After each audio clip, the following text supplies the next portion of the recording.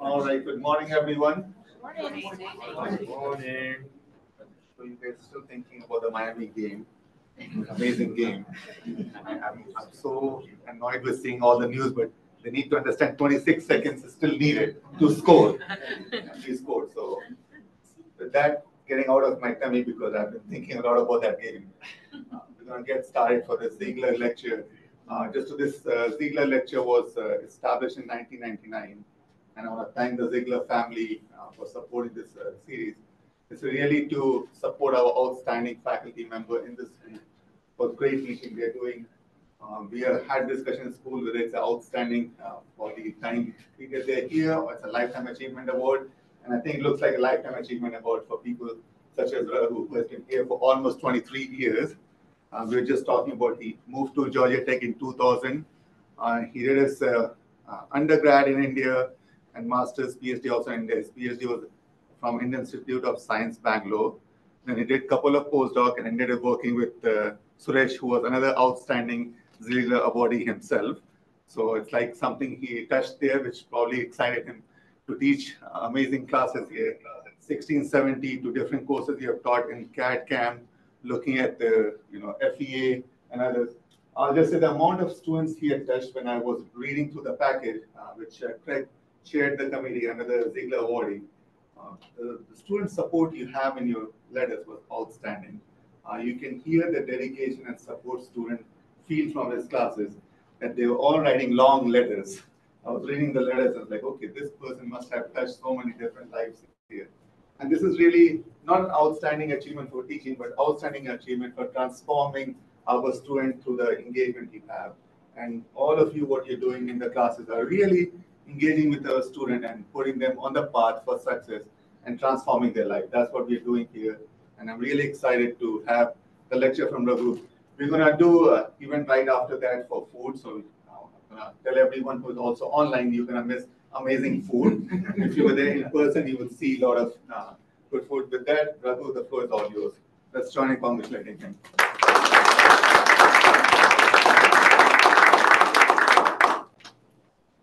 Thank you, Devesh, for the kind words. This is how it's going to show, I guess. Yeah. Switch the display. Switch the display up top. Up on top. Up on display. Display settings. Yeah.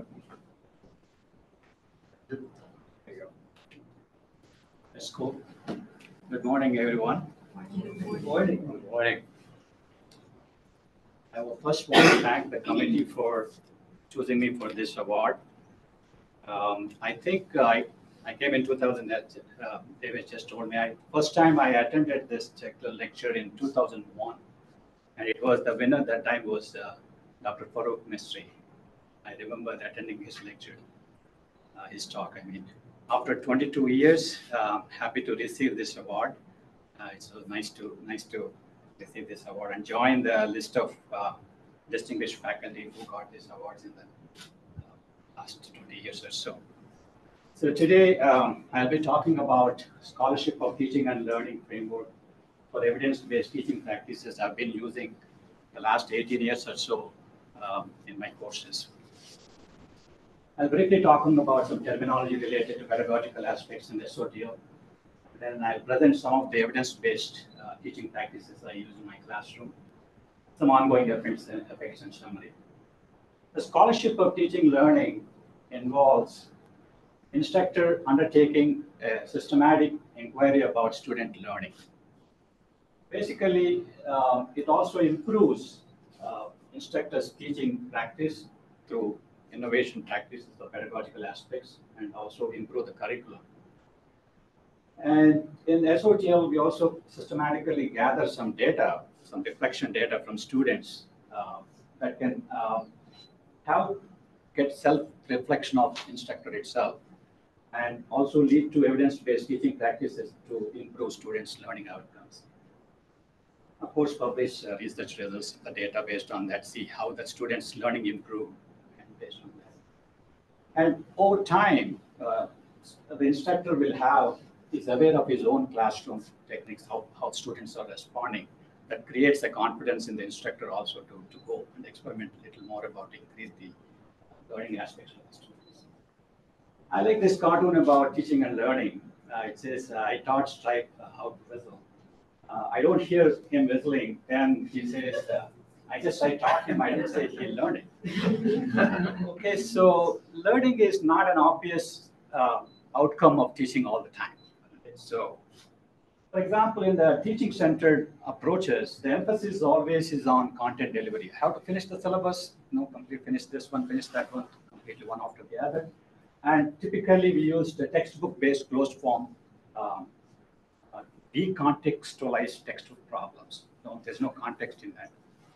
And trying to find solutions and typically use summative assessment, which is structured. That means midterm one, midterm two, final exam.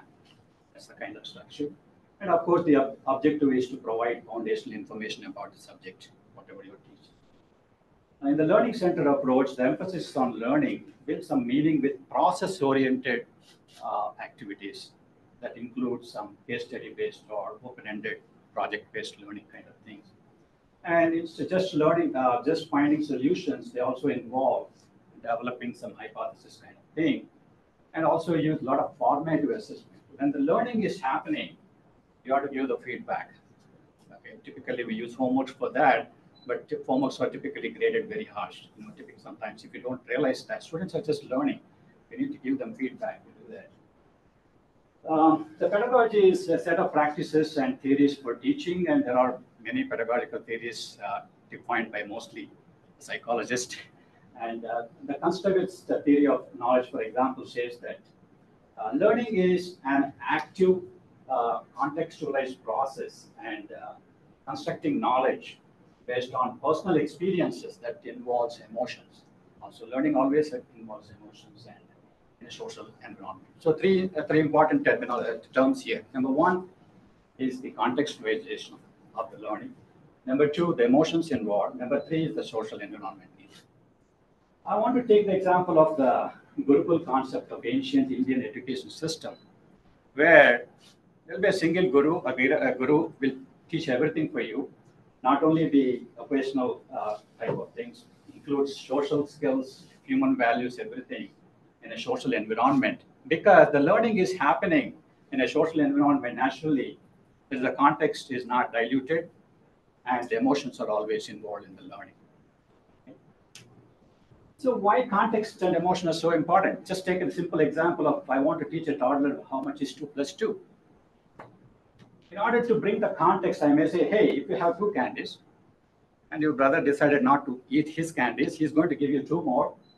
How many are you going to get? So the moment you do that, you're bringing the context that creates engagement in the learner. And the emotion also, it is proved by neuroscience that it creates cognitive functions that improves your problem solving. The moment you bring the context and emotion to the learning, it becomes much more fun for the learner.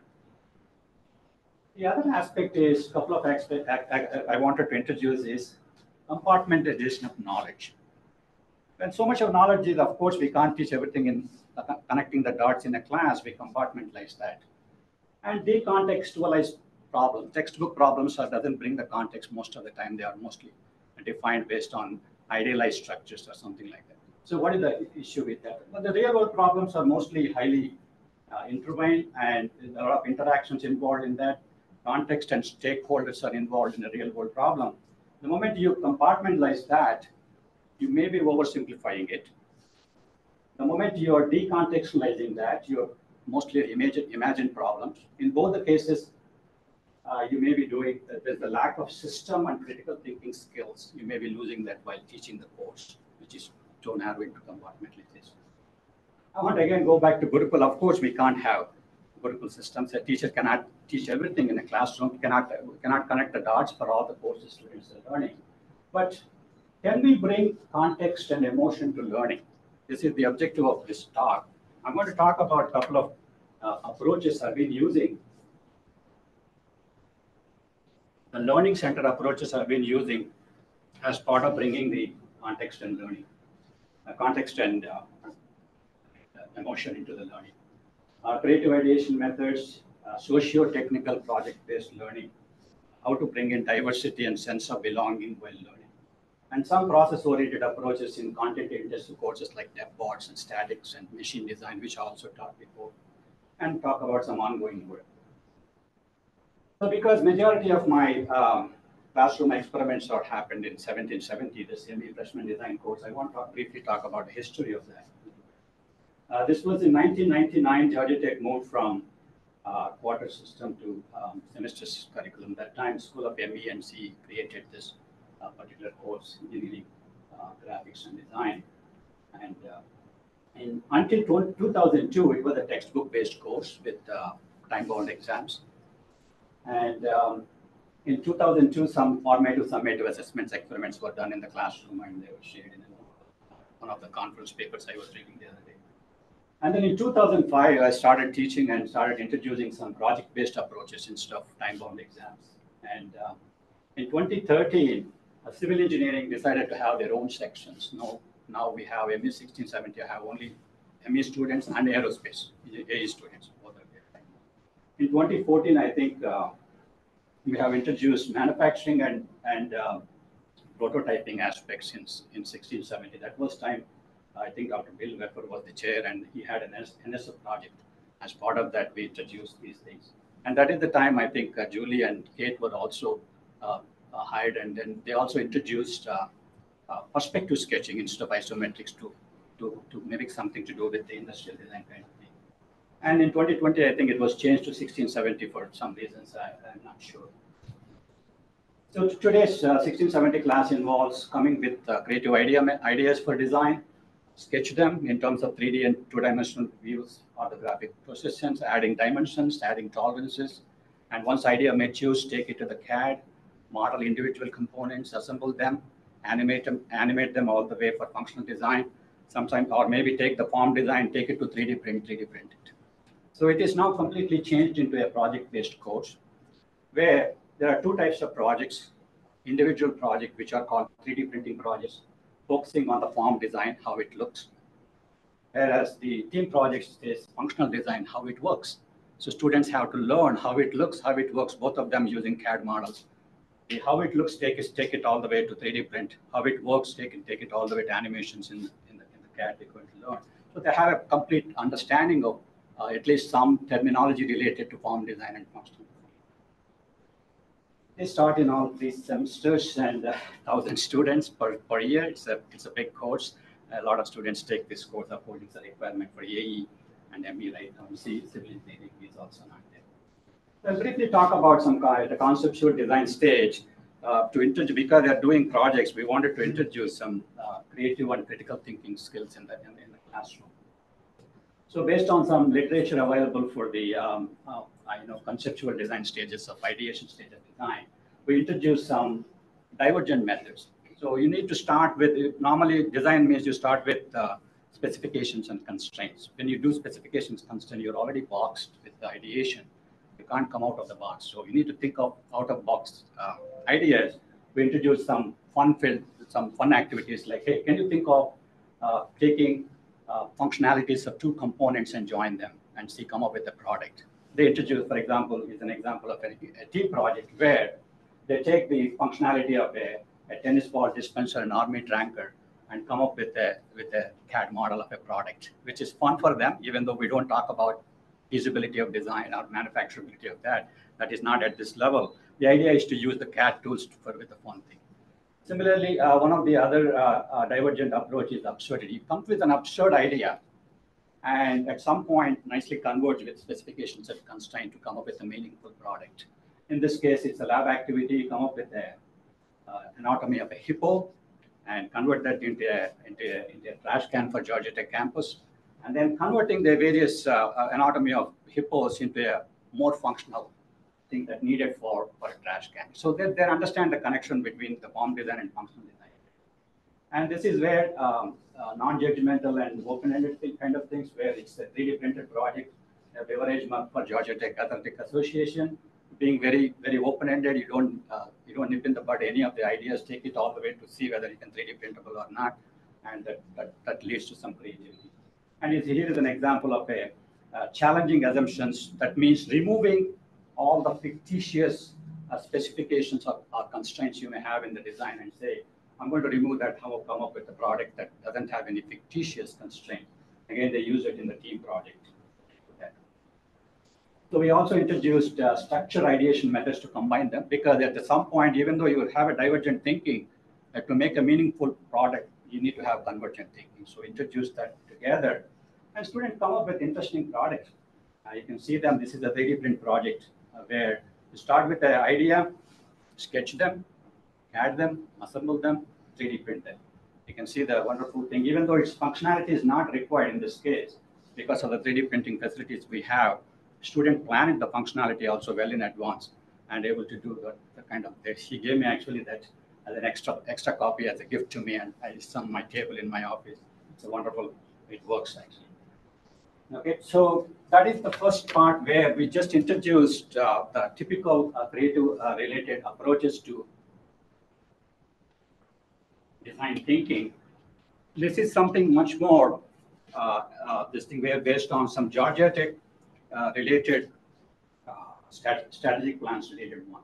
The motivation for bringing in socio-technical project-based learning is one of the alumni survey in 2012, I think, when students were asked about how much Georgia Tech prepared you for some discipline skills or interpersonal skills, majority of students said, yeah, Georgia Tech really helped us doing these things. And asked specifically about the cultural impact, social and cultural impact on their professional practice, or the environmental impact on the professional practice. The numbers were kind of low in the sense students said, we didn't talk about much in the classroom about that. So that was the reason for the QEP, Quality Enhancement Program, from which they created SLS. Many of you know that one, Serve Learn Sustain Center. The objective of SLS Center is to bring in the sustainability aspect into the classroom and see how that can help students understand these concepts. So based on that, we had some interventions in the classroom where a couple of just-in-time lectures to introduce some terminology related to sustainability in terms of environmental sustainability, social sustainability, and economic sustainability. Give those terminologies to students and try to introduce some activities at lab level, individual project level, 3D project level, where they can choose, instead of choosing some standard things they normally do, we give them some choice to pick up some projects related to sustainability. And for example, in the case of individual projects, they design products that promote sustainable resource use. I'll be talking about that a little bit about that. In the team project, they use humanitarian design problems with SDGs, United Nations Sustainable Development Goals. There are 17 of them. You choose from them and some of the projects related to them. Of course, in the lab activities also, we give them some case studies with a context and saying that, for example, in the case of this, you're supposed to develop a recycling container for Georgia Tech campus. And we're going to give them a lot of videos related to automated trash management in Barcelona, some videos. And in Georgia Tech itself, how the waste management happens, sustain geotech.edu.waste. So students go through these things and come up with products that can create a story out of that based on what they learn. They already learned how to come up with creative ideas. They already learned how to sketch perspective views. They already learned how to create multi-view drawings and put numbers on them. So based on that, they're going to create a story and say, hey, this is my product. So they just started introducing those concepts at lab level. And then they move on to individual 3D printing projects where they're going to create the products that are sustainable, that can promote sustainable resource use.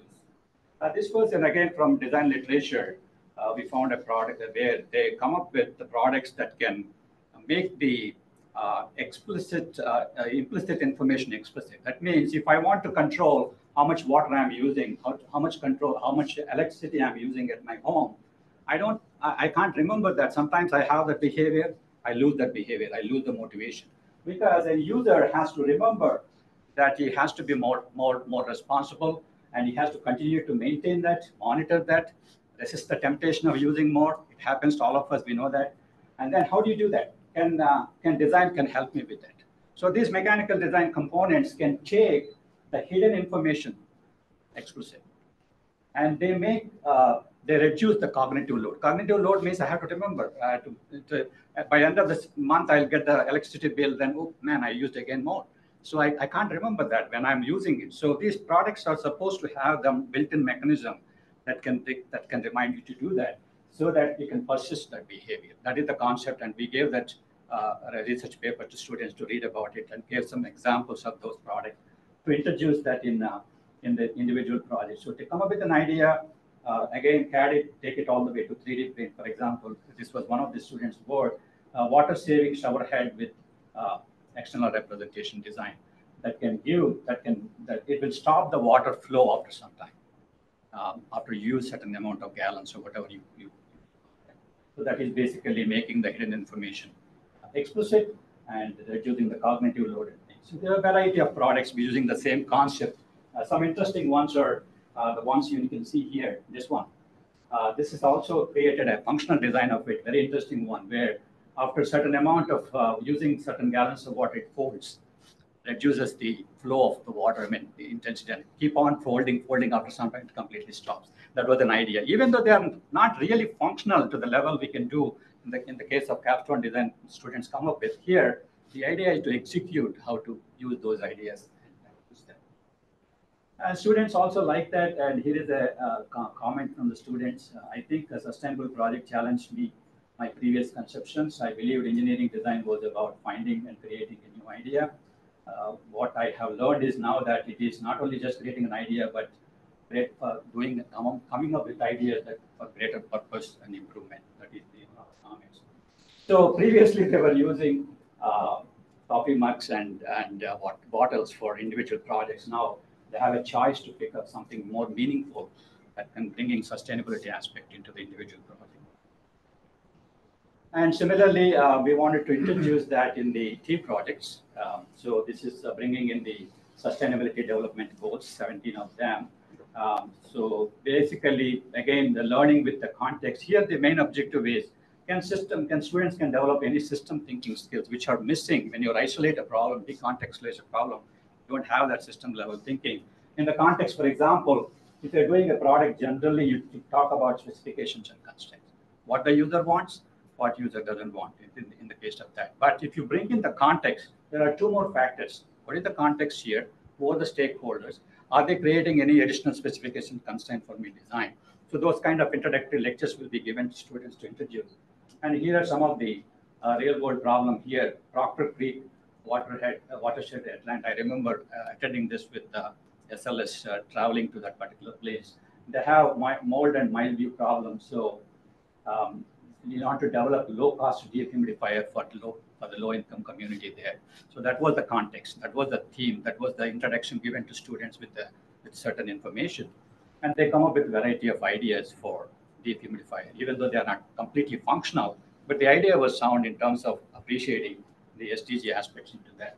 They also come up with idea like, for example, a multi-home dehumidifier. It can supply. It can take care of multiple homes in a common facility that can create dehumidifiers. Again, students like these ideas. Here is a comment from students. They think that their discipline can be useful to others and community, and that increases their passion for engineering. Again, here moving from cartoon characters for the team projects and to more meaningful sustainable related projects. There you can see a variety of them. I have a website, and actually I have a YouTube channel also. I don't know whether I can click this one and works. I just quickly show you the functional designs they go, or to what extent they can go. I don't know if we can go and come back on that. I guess so. So here is the final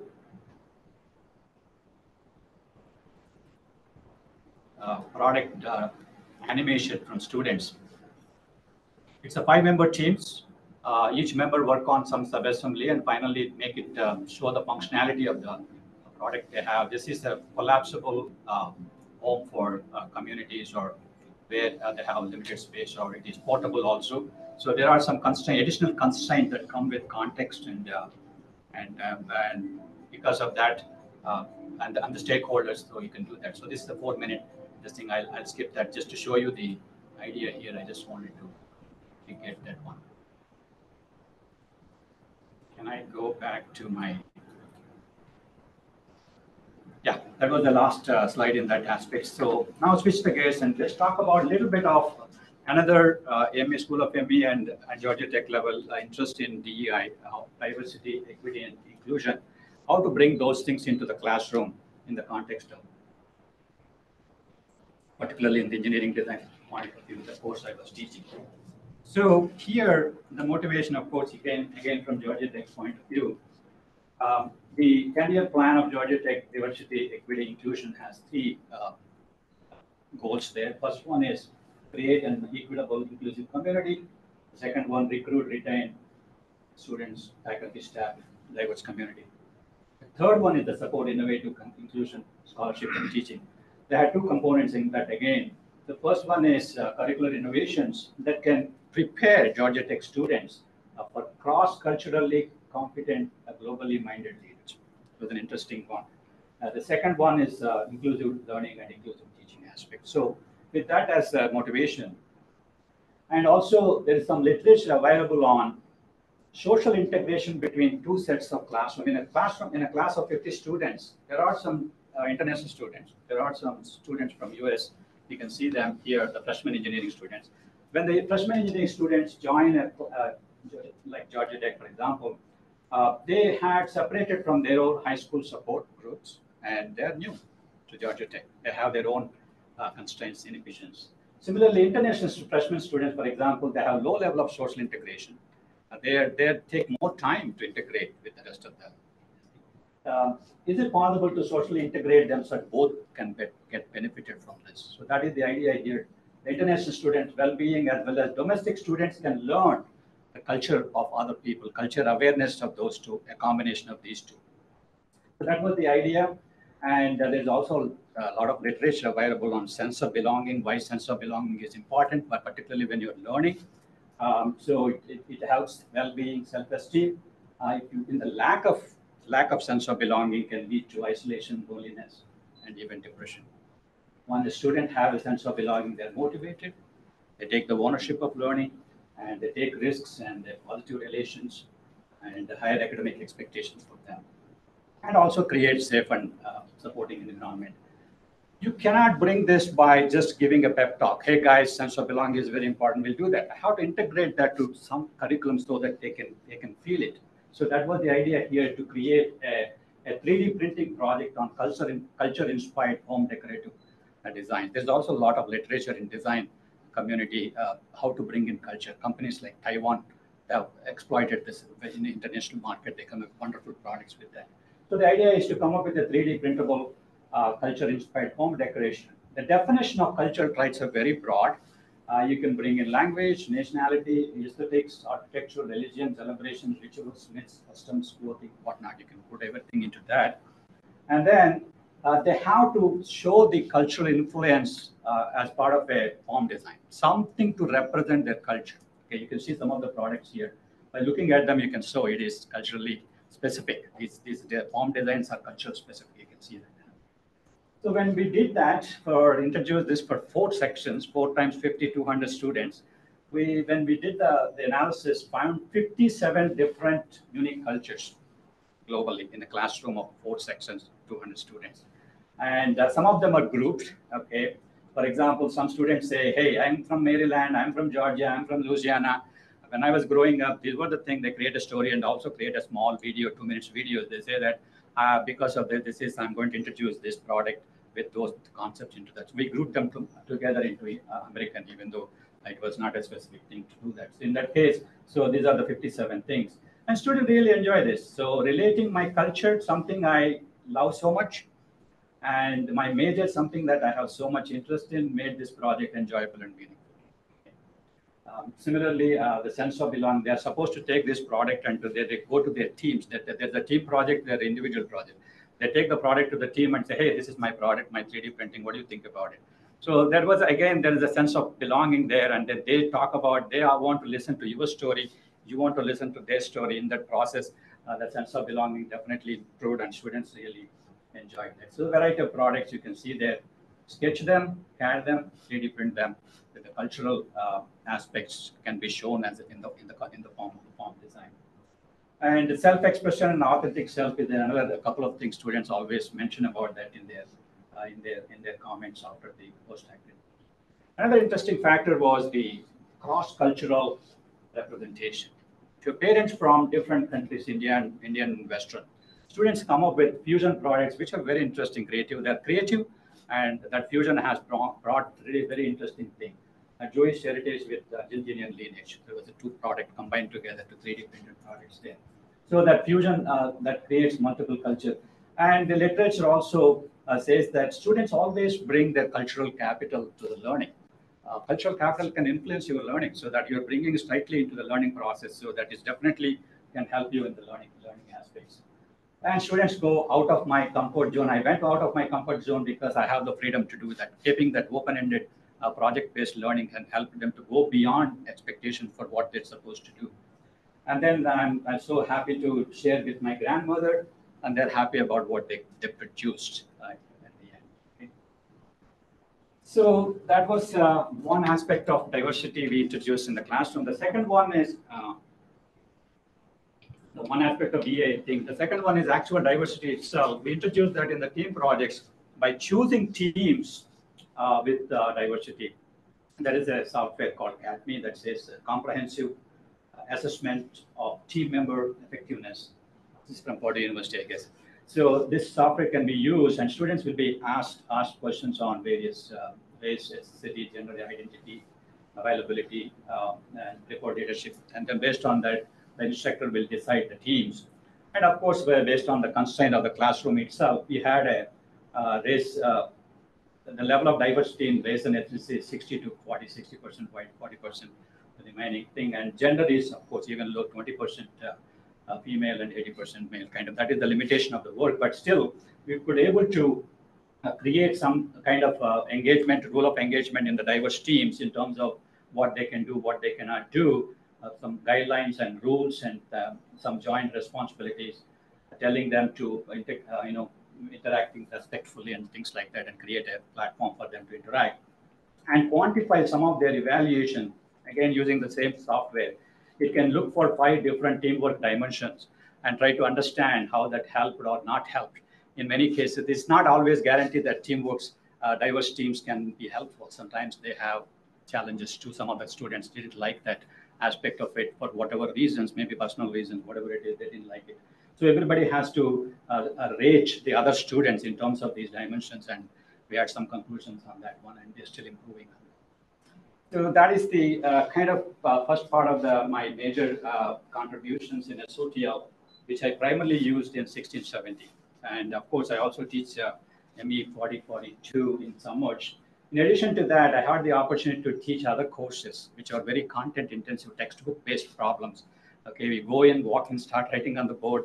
Students will be taking notes. So that kind of course is 3180. I taught for 3-4 semesters. 3210 last 3-4 semesters I've been teaching this. And statics and deformable bodies I taught many times before. And 6124, of course, finite element method I taught a couple of times also. I also had the opportunity to teach special topics course, ME 8803 and 8843. This is with Dr. Chex Jiang. We combined together, we created video. This is a distance learning courses. The point here is, again, in the content-intensive courses, how to engage students. What are the approaches I can use? One of the approaches I used was the process-oriented approach. I was teaching 1770. Students are aware of that, what I know what they are aware of. I can see some faces, I can recognize some faces who are already done 1770 with me. I know the CAD they have done before. I know most of the students do MATLAB. And for example, in 3180, we introduced along with I should acknowledge Dr. Stephen Lang. I think we did together in 3 different semesters. We taught the course with purely textbook based. One is purely total process oriented, trying to create a lot of activities for students using MATLAB and CAD to do certain textbook problems in machine design, and also combined approach and try to conclude some aspect from that. Students like the integrated approach, doing a little bit of process oriented, little bit of textbook combined together. So here is an example of how to design a spring. The prior knowledge is in when that time in 1770 we were using AutoCAD Inventor software. It has a tool called Design Accelerator tool. It can talk about individual. It has a component generator that all the machine design, many components like gears and shafts and springs and all, it can do in terms of mechanical calculator that can do whatever you can do in machine design we teach normally, and also create shear force and bending moment diagrams also if they want to do that. So I want to integrate that one along with MATLAB code to do a textbook problem and verify your answers with more than one approach to do that. So that was very interesting and students liked that. Similarly, I introduced 31 in the deformable bodies project-based learning. The final exam is 25% grading. Students get very nervous about final exams. So I'm going to say, hey, out of 25% of team in a final exam, I'm going to give you 10% for the project where you come up with a product or an engineering structure, identify all the mechanical components, all the engineering components you learned in this class, identify all the loading, variety of loading conditions you learned in this class, and give me a post-stress analysis, give me a kind of free-body diagram and everything, and give me the design for maximum stress kind of thing. And I will even provide them the type of equation that's used from the textbook and give me a solution for that. So that was the thing, students liked it. Before it kind of helped them prepare for the final exam also, because they're going through the textbook and going through the equations and one more time. So that helped them to consolidate and certain. A similar one is also used in 3210. Here is very interesting, much more, because you can also bring in, you come up with an engineering structure with DFMA and identifying theoretically necessary and not necessary component, and doing manufacturing process selection with EduPack, and doing the material selection with EduPack. And EduPack also can give the carbon footprint based on your selection of materials and processes. So that gives them a much more system level, integration of knowledge they learn in the course. Some students liked it, even though I have not really took it to the next level of this one. So that ends my second experiment in a content intensive courses. And I just want to briefly talk about a couple of new things we were talking. And, Devesh is also very interested in this project. This is the new one we just started with Amit. Amit is here, and we just wanted to introduce some interventions. This is not, pedagogy is not new in literature. Undergrads teaching undergrads always helps. Okay, it's not only in terms of a cognitive aspect, in terms of attitude also for seniors. And also we want to bring in this by bringing, using the same projects from industry, assign that to 16, 70 students, and of course the team, the capstone design is doing the same thing, and see how that's going to, and provide a platform for them to interact each other and see what is the effect of that on their learning. And we want to take this level, and Devesh is also very interested in this project. Thanks for the thing. And this is something new. I just started, we call the mindfulness aspects in the classroom. The provost has started this website. I know many of you might have seen that. They identified many aspects of mindfulness, many aspects of well-being that includes mindfulness, for example. So I came up with one of the campus student organization called SKY.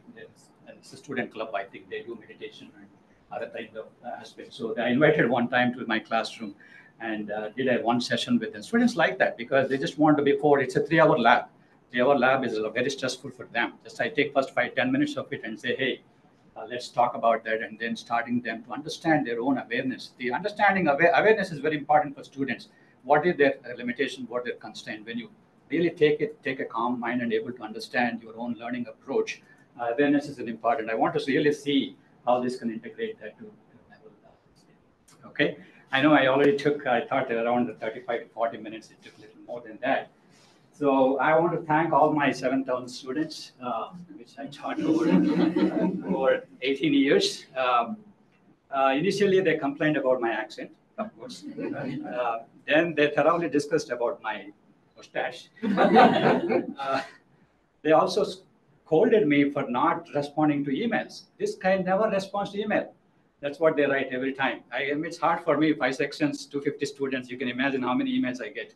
So I just stopped responding to them.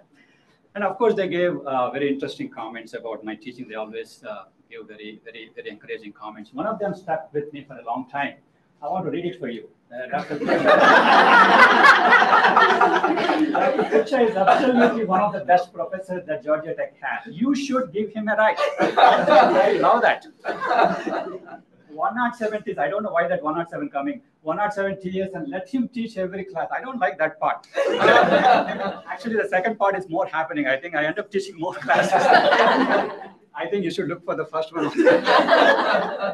I'm just joking. Yeah, that is something interesting, and I mean, always enjoy that working with students, and it's interesting. Some of their comments are very, very interesting. Some of them comments, of course, they scold you. I mean, of course, you should be able to take a prize. You should be able to take that one also. I want to thank my collaborators from SoTL and SLS and Sysmic who work with me on many of the SoTL projects. I really enjoy working with them. They know how to quantify learning. Okay, I know how to experiment, but they know how to quantify learning. They give you ideas how to quantify learning. It is a little laborious, but sometimes it's really worth doing that.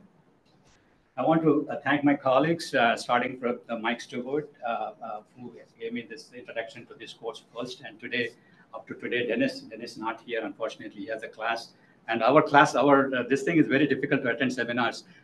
He teaches 5 sections, I teach 5 sections. Very difficult to accommodate certain things. Dennis is a wonderful person to work.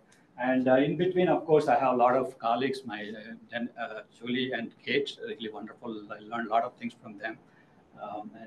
If I forget any other colleagues, I'm thankful. But thanks to Suresh. Suresh was my mentor, as I said, throughout my career at Georgia Tech. He helped me with everything. Thank you, Suresh. Really appreciate that. Of course, my family. My wife Shailaja is here. She's a research faculty at Emory. We started our journey at IISc. We have as a PhD. She was in microbiology, and I was in aerospace engineering. That's how our two-body problem started from there. And in IISc Bangalore, you go for a PhD, and there's a good chance you come out not only with PhD, but with your life partner. It happened with us, and then we both went to Singapore for a postdoctoral position. I was at NUS, and I was at NTU. She was at NUS. Only 2 universities at that time. And then I said I want to go to US, so I went to Purdue University again. She moved with me, and then by the time my older one Ananta was born, and then I said, hey, I want to go to Georgia Tech. Came to Georgia Tech 2000, and then that time my younger one Adi was born. And the two-body problem became multi-body problem, you know. All of you know that. And my wife said, no more moving, okay? Decided to Georgia Tech. That's one of the reasons for me to stay 23 years at Georgia Tech, and wonderful to do that. And thanks for it. And she also listened to all my classroom stories. Some of them exciting, some of them, frustrating. So she takes that one. 2 boys, Anantu, my older one, he's in University of Maryland Medical School. He's doing his MD PhD. He finished his graduated from Emory actually in neurobiology and minor in computer science. He's doing MD PhD, which is the 8 years program. My younger one, Adi, is here. He's junior in, yeah, I keep track of things. Junior in Emory. He's also doing a biology major, planning to do a minor in artificial intelligence. Emory has come up with a new minor in artificial intelligence. He also interested in so both the boys, when you're mentoring 7,000 students, that should help in parenting, right? So I sometimes use my mentoring techniques in the parenting, my parenting technique in the classroom. Okay, so it kind of helped me in both ways, and it was a nice experience. It was a wonderful experience to parenting as well as mentoring students. Okay, I want to end my talk with a sloka from Sanskrit. Okay, yatho tustit tado manah, yado manah tado bhavah. That means the mind is where the focus is. The emotion is where the mind is. And the ecstasy, the joy of learning is where the emotion is. In the context of learning, these things are sequentially coupled. Okay, your teaching and learning should provide that opportunity to do that. Okay, with that, I want to take questions. Thanks for appreciation for 15 minutes. Lecture is not small. Thank you so much.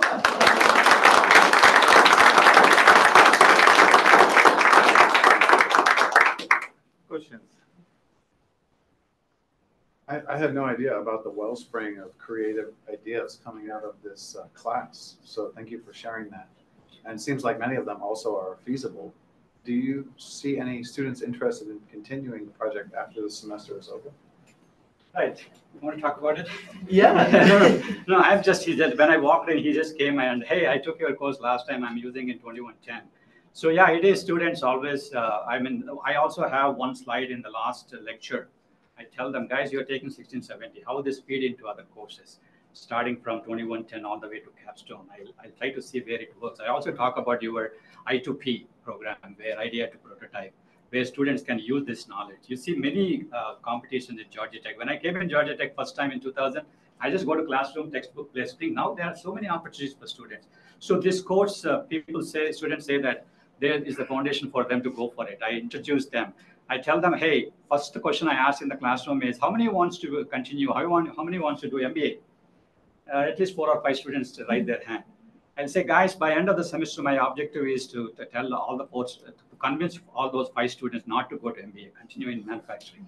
So that is one of the things where just the retaining students in engineering, that it's a really exciting course, honestly. I don't know, really College of Engineering is a wonderful course. Students also mentioned that, because they won't take many discipline-specific courses as a freshman.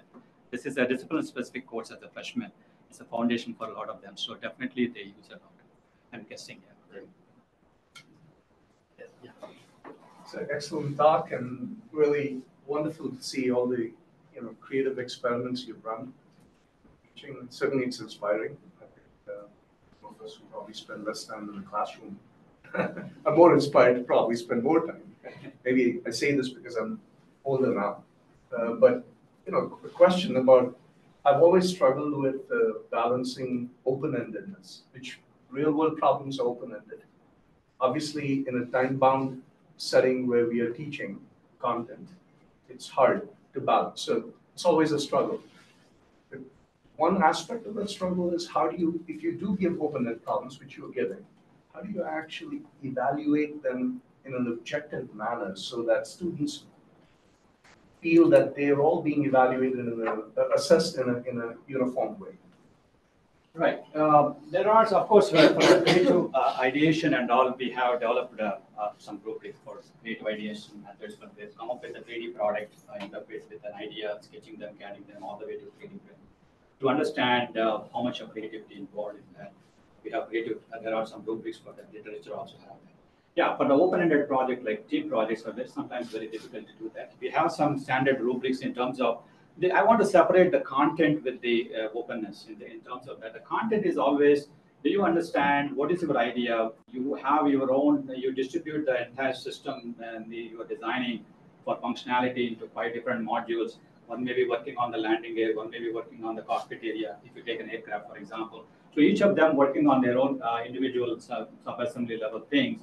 Almost 60% of grading is based on your own sketches, fundamentals you learned in sketching, your own multi-view drawings, your own dimensioning, your own tolerancing those numbers in terms of concepts, your own complexity in CAD modeling, your own assembly CAD modeling, and your own demonstration of the functionality of landing gear, how it works.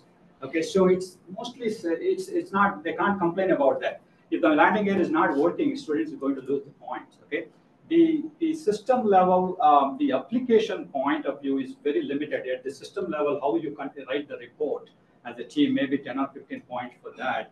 So I never had that really this thing. I'm not separating it from the concept. So it is embedded into that. So yeah, you're right. Sometimes because it's a project-based kind of course like that, it may be easy. If it is a real content-based, it may be difficult. It's a great talk that you gave. Teaching is a great profession. It enhances not only students' lives, but also our own lives as instructors. And that shows in your presentation how much you enjoy teaching and learning in the classroom. So I'm not surprised by the kind of things that students say, including race. You closed your talk with respect to your son with AI and biology. AI is going to be there. So far, we have not used AI as much in capstone design or most of the other courses. as you look into the next 10 years, how do we do that? How do we take AI into our capstone design, taking into consideration the context and other aspects that you do? Do you have any thoughts? Let me give a general this thing. Even though I was talking about from the Gurukul age to the thing, even though the technology and knowledge has improved, the basic learning, philosophy of learning is always natural, isn't it? So that's a general statement. Specific to AI and all, I don't have any specific thoughts on that. I never thought about that.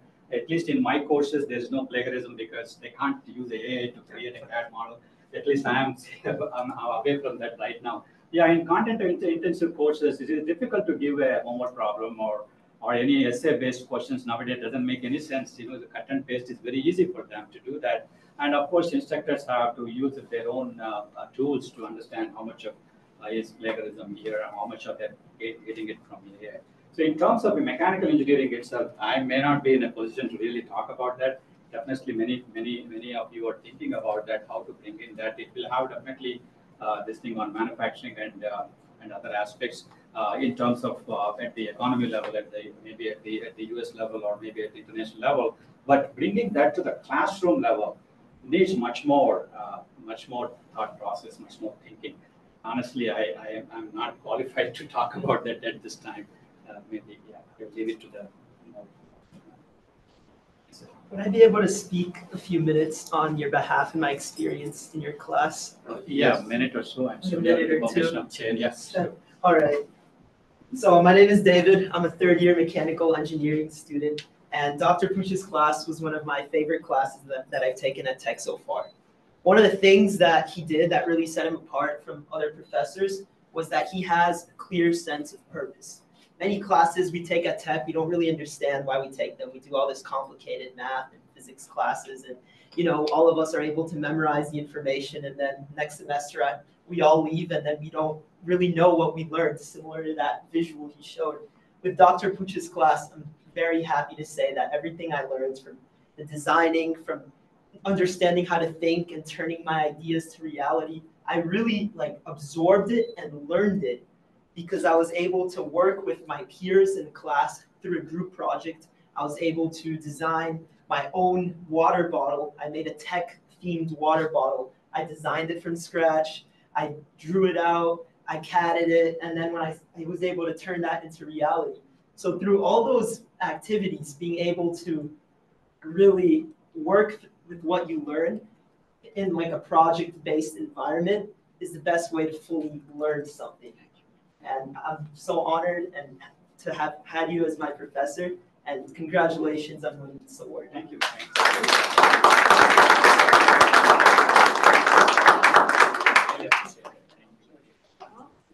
I had a question. First of all, great job. It's inspiring to see creative innovations in a course like CAD. What's your vision for the next maybe 10 years or 20 years? Where do you see this course being evolved, given maybe piggybacking on Suresh's question about AI or some of the other techniques? Yeah, it's the initial thought process of any instructor is we resist any changes. Okay, it happened to me in all the things. Even though I showed so many experiments, everything I resisted for a couple of years, couple of semesters, and I hated it when I implemented it. Okay, it takes a lot of time and resources, and students write bad comments particularly when you are evolving, saying that, what are you asking me? I don't know. I came to learn CAD, and what are you talking about here? So there are comments like that. It happens. So you have to be very careful changing the curriculum. And I mean, I'm sure all of you understand that it is not easy to change curriculum changes. It doesn't happen over time. In the last 23 years, I was talking about, so those changes happened at the Georgia Tech level in terms of design engineering competition, at curriculum level also. It took almost 20 years to do that. I don't think it can happen overnight, but it is very gradual. You may not know that. It will happen. But as I said, again, same answer. I don't have that vision really, particularly in the context of the AI. Honest with you, I don't know what changes it will happen. Thank you. Maybe just a comment. Sure. In generative design is something that is based on AI. It's very developed, or it's developing the tools out there. Maybe one way, this is just a common suggestion, consider exactly how you bring it in and how do you get students to understand what's behind the scenes that's enabling them. May require a lot more background than students have in 16, 17, but just to be able to even be exposed to the idea of how AI can enable generative designs, where ideas, you can ideate, your ideation can be helped, can be one way, perhaps. Conceptual, yeah. I don't know if we still have time. Yeah, I think we have time. just want to shift gear a little bit.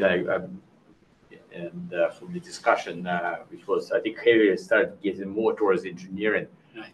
And I want to actually maybe emphasize or ask you to maybe talk a little bit more about one aspect that you profoundly stated in the beginning, but I think spend a little bit less time just in your discussion, just given the time available, is this aspect of emotion as a critical part of learning, both parts. Right. Obviously, we all know the emotion that produces the joy of learning something, that, right, this very enlightenment feel. Sure. But also the reverse part, that appropriate emotional state facilitate learning.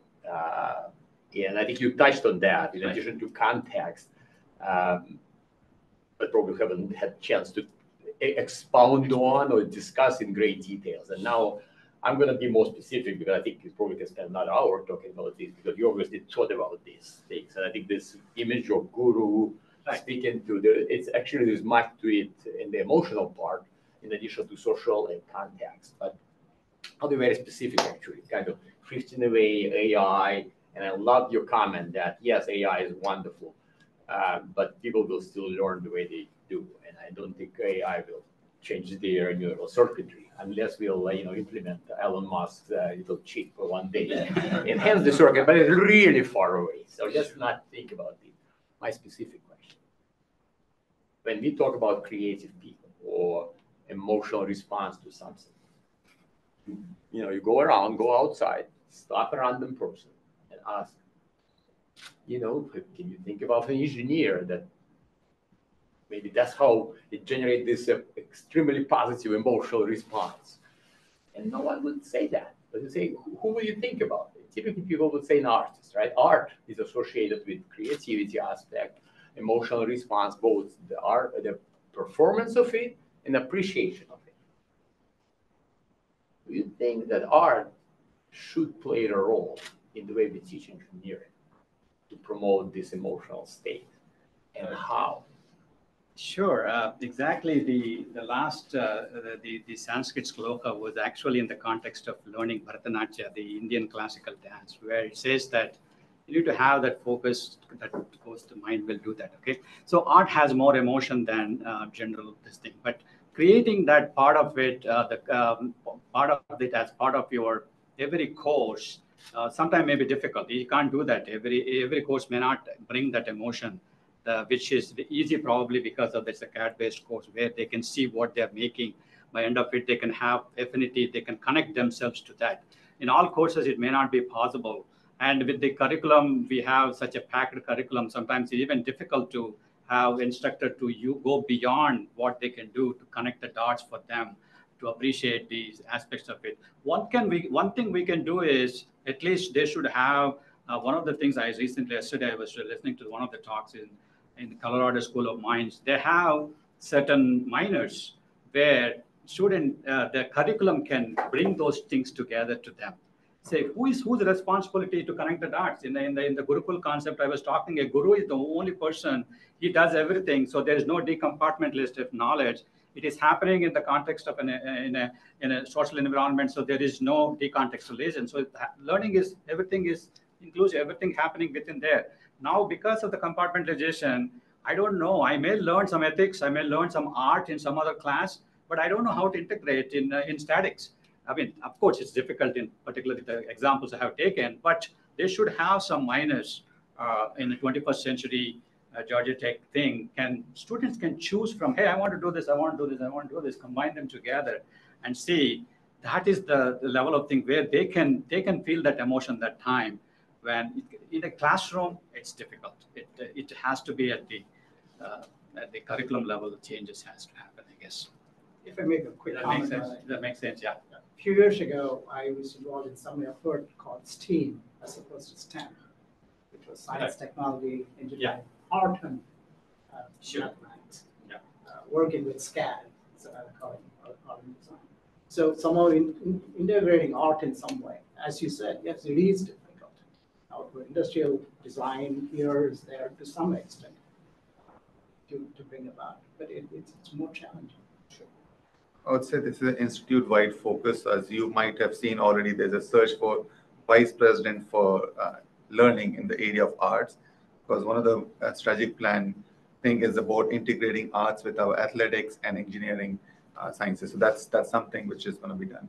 And we have to start thinking in ME how we're going to do it. So that's also another engagement. So, of course. Yeah, thanks for the wonderful talk. I kind of like, these emotions and all the dimensions that you are referring to, I kind of like associate them with creating the conditions where learning experiences happen. So I see the class that you might want to, emotions might be related to learning experience. And I can clearly see that the design class can provide many opportunities for having such experiences. So my question was like, how do you think we can create this learning experience in a more rigorous class, statics? And what are the constraints and what are the opportunities there? Yeah, I was briefly touching upon that one. The process-oriented approach is something which is, it may be too much to talk about it. For example, I have went to an American Society for Engineering Education conference. They were talking about a static problem where they start with the story. An immigrant from so-and-so country is climbing a 10-story building to clean the windows. Okay, they're creating a static problem from a context there. It is too much going away from. Of course, your static problem doesn't change whatever may be the context. The equations are going to be same, but you can bring the emotion into that by decontextualizing it. It can be a problem, as I said, 2 + 2 = 4, 2 candies + 2 candies. You're immediately bringing the context into that. So to what extent you can do that? And if the talk I was attending last week was, he had a database of those problems in statics. And they call it problem rewrite. You take an engineering textbook problem and rewriting with a social context.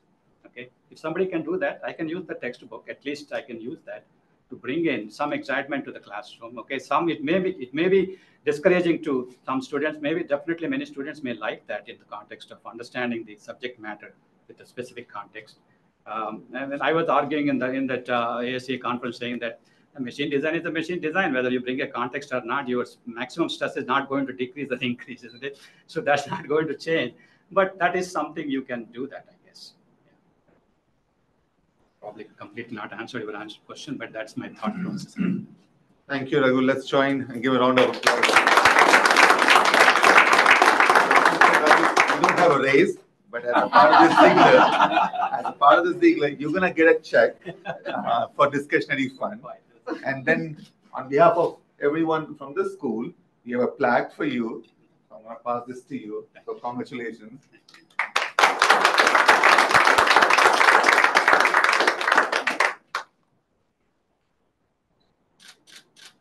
Thank you.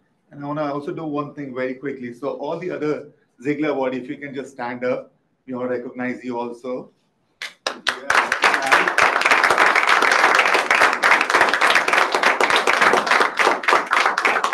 Thank you for everything you do for our students. And thank you to you also for sharing him for 23 years. He spent a lot of time here, but he's taking care of 7,000 students. So thank you.